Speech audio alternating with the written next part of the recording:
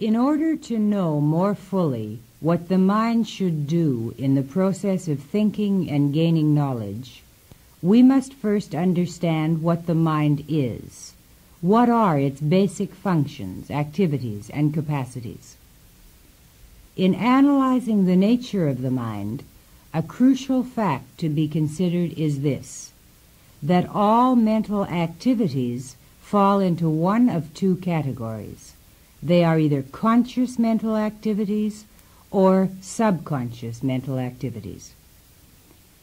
By conscious activity, we mean any mental process that is directly volitional, that is non-automatic, capable of being deliberately and immediately directed by the thinker. By subconscious activity, we refer to the automatic functions of the mind, to those functions which are not at any given instant directly open to our volitional control. It is these automatic functions that we'll discuss tonight. The automatic functions of consciousness are crucially important for us to understand because although they're not in our direct volitional control, it is nevertheless that which we do volitionally that determines whether or not those subconscious processes are efficacious and make it possible for us to gain knowledge. In this sense, we control the automatic functions indirectly. This relationship between the conscious and the subconscious is like that of the mind and a physical bodily organ. We don't directly control the action of, for instance, our digestive system. But whether or not our digestive system is able to do its work properly, to function efficiently in the service of our physical health, depends on whether we decide to feed it healthy food or undigestible scraps, and that is in our direct control. Now, what do we mean when we speak of the contents of the conscious mind as opposed to the contents of the subconscious? We mean whatever is the direct, immediate object of awareness. For instance, the words I'm now speaking, and whatever thoughts you might be having about them, are part of your immediate awareness. They are what you are focusing on and thinking about at this precise moment. As I speak and my sentences go through your mind, what is in the center of the stage of consciousness, so to speak, is my last sentence. But of course, all of your knowledge and experience is not and cannot possibly be contained in your conscious mind at any given moment. What one can hold in conscious focus at any one time is tremendously limited.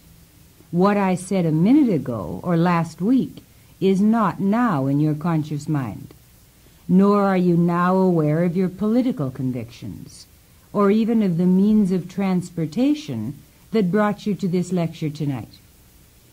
Yet it obviously wouldn't be true to say that at this moment you don't know your political convictions, or that you don't know if you came here by bus, subway, or car, or that you don't know what I said a moment ago or last week.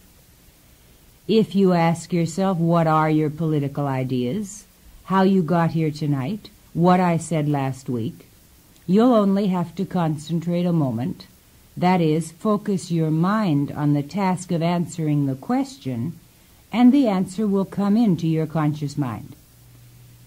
Where then was that knowledge the moment before you asked the question and it came into your conscious mind? What does it mean to say that you possess knowledge when you're not immediately aware of that knowledge, when you're not focusing on it? It means that that knowledge is stored away in your subconscious, in your mental storehouse, the filing system, so to speak, of your conscious mind. You ask yourself a question, that question opens the appropriate file drawer, and the answer emerges into conscious awareness. The subconscious, to give the most general and broad statement, is that part of the psyche or mind which contains all the knowledge, premises, identifications, observations, conclusions, perceptions, memories, associations, and so on, that are not the immediate object of conscious awareness. As one means of further defining the nature of the subconscious, I want very briefly to distinguish the concept I will be presenting from the Freudian view. My reason for doing this is that the Freudian theory of the subconscious is the one to which, in one form or another, you have all been exposed. It is the prevalent view of the subconscious. Knowingly or by default, many of you will have absorbed part or all of it. And the failure clearly to grasp the crucial distinction between the view I will present and Freud's view can distort your understanding of other very important concepts that we'll be discussing tonight and on future nights.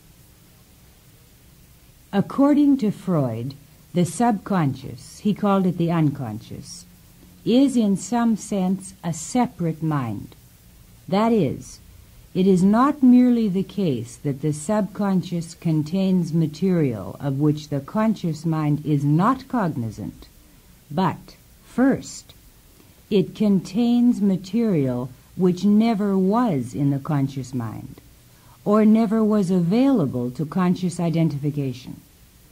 Second, it has autonomous desires and purposes of its own, unrelated to any desires or purposes ever formed by or available to the conscious mind. The subconscious is like another personality within a human being, a personality not exclusively formed by and not totally reflecting the conscious personality. It does contain one's past thinking, associations, conclusions, observations. But it also contains instincts and what Freud calls archaic urges, urges and desires that are racially inherited, common to each member of the race, present in each human being at birth, ahead of any thinking he might do. We are born with instincts, premises, desires already in our subconscious, which our conscious mind didn't place there, has not sanctioned, and knows nothing about, but which nevertheless motivate and impel us. This, of course, is Freud's concept of the id. In contradistinction to this Freudian view, our concept of the subconscious is that it contains nothing, no desires, ideas, values, premises, memories, hopes, or fears that were not placed there in some form by the action of the mind. It was Aristotle who spoke of the mind as a tabula rasa, meaning a tablet, blank at birth, on which one then writes as a result of one's observations and thinking.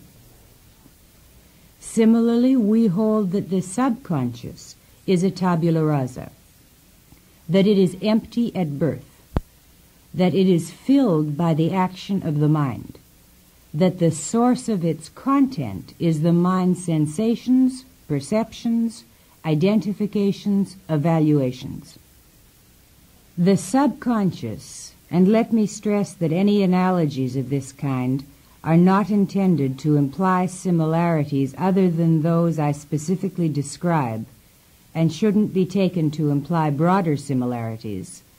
The subconscious can be likened to a vast filing system, in which what one has learned and thought and experienced and observed is stored away in categorized files, there to be looked at and used when required by the conscious mind. But, and this is most important, like the filing system in an office, the availability of the information stored in the subconscious